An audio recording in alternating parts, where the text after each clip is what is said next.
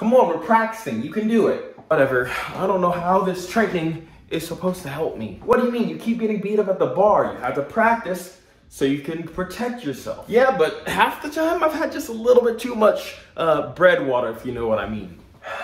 I mean, you can just not drink as much? I mean, I could. I'm not an alcoholic, but I mean, do I want to? Fine, whatever. There's another option. What? Another option? You mean like some kind of drunk karate? Well, I mean, kinda. Yeah, more like drunken kung fu. What was that for, jerk? So yeah, let me tell you about it.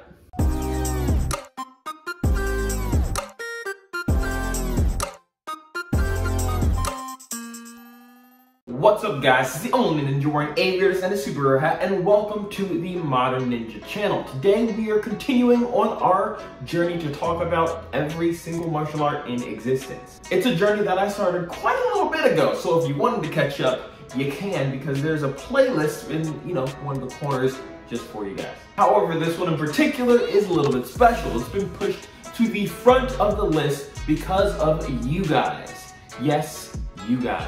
So it is time to talk about the style of drunken kung fu.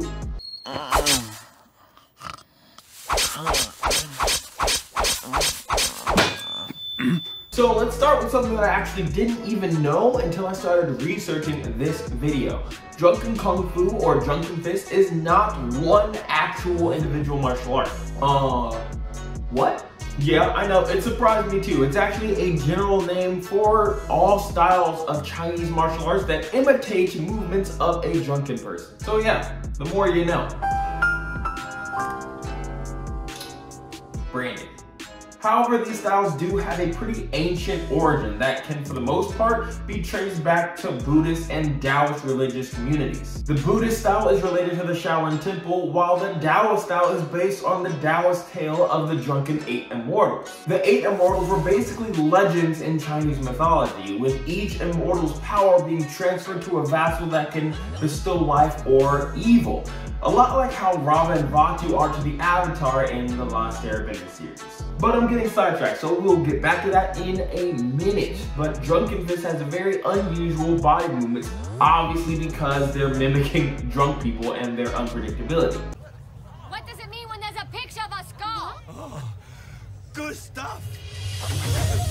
It's also a relatively balanced style that includes various forms of attacks and defense, whether that's striking, you got grappling, blocking and joints, dodging, weapon work, ground fighting, and even aerial combat. Now let's be clear, there's not a ton of historical sources out there, which makes it quite difficult to pinpoint the time or place that Drunken Fist was actually created. But it's likely that it appeared in different places at different times all on its own, because, every town has their drunk idiot. So there was plenty of inspiration to go around. However, the earliest written reference to drunken fist or drunken boxing is in the novel Water Margin. And I'm really hoping I'm pronouncing that right, but I'm probably not. And that is thought to have been created somewhere around the late 1200s to mid 1300s. But like I said before, there's tons of variations of drunken fist and drunken kung fu that kind of came, around on their own without interactions from other schools or other styles. So it's very likely that it could be much older than that. But since there are so many styles of drunken kung fu, let's go over some of them. Like I said before, the Buddhist style is attributed to the Shaolin Temple. According to some, this specific drunken style was first introduced in the Song Dynasty. Legend has it that a famous martial artist named Liu Kuizan, and I am, again, probably not pronouncing that right, I'm sorry, but legend has it Liu drunkenly killed a person by accident and tried to hide out in the Shaolin Temple to avoid trial. Now, despite his monk vows, he still continued drinking wine because, of course he did. And the monks were definitely not cool with it, and so they tried to kick him out of the monastery by force.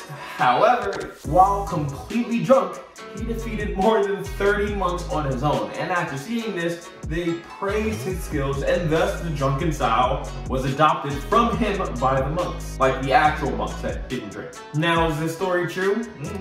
I don't really know.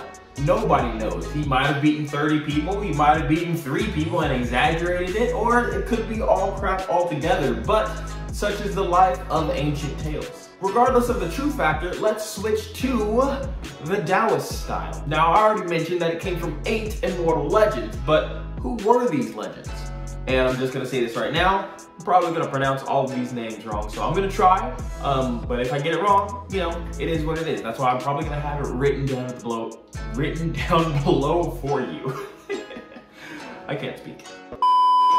Lu Dongbin was the leader of the 8. He carried a sword on his back that dispelled evil spirits and would sway back and forth to trick the enemy that he was drunk. Li Taigul was a cripple and actually walked with an iron cane.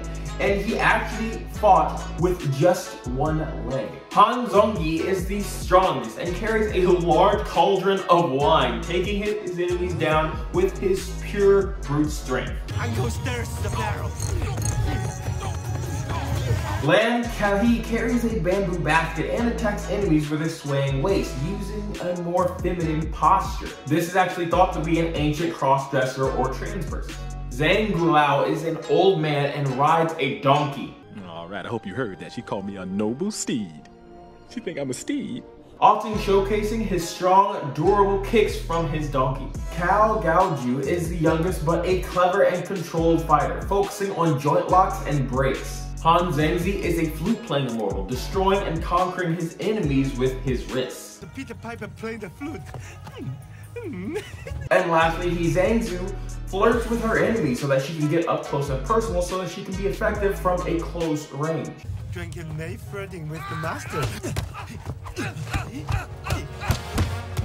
Fun fact, many of these characters have a counterpart in the old Jackie Chan Adventures cartoon, and this may be dating me, but I think that's awesome because I absolutely loved that cartoon.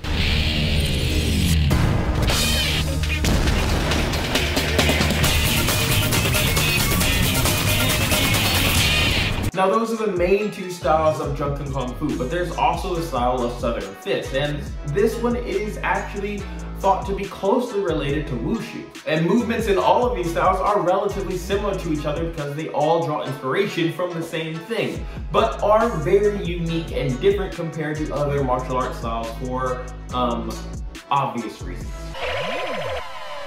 Drink cactus juice. It'll quench you. Nothing's quenchier.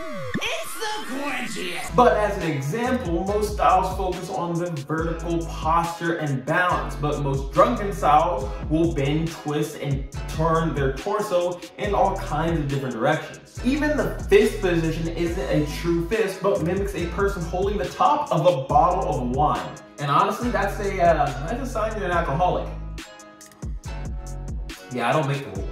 But this, along with the continuous bobbing and weaving and slipping, gets the illusion of a unstable and lack of focus and helps deceive your opponents to make them think that you're actually drunk. And this is what makes Drunken Kung Fu great. It's a surprising style that can be quite effective in the right situations, especially when people, actually think you're drunk. But let me know if there's another style out there you would like me to cover, or what style you'd like me to cover next in this series. I really do like this series because I get to learn a lot. You get to learn a lot. We're all learning here, and it's pretty great. And if you would like, I would appreciate you hitting me with the HBO special. Do you know what the HBO special is? I'll tell you what the HBO special is. It's the Help a Brother Out special. So if you want Help Brother Out, hit a like, maybe drop a comment, and subscribe if you're new, because I really am trying to reach 75,000 subscribers by the end of the year. It's a big goal, but it's my goal, and I would like to get to that goal. So, that's why I do this. So, but until next time, thanks y'all for watching, because my name's DJ Moore, this is the Modern Ninja, and I'm out.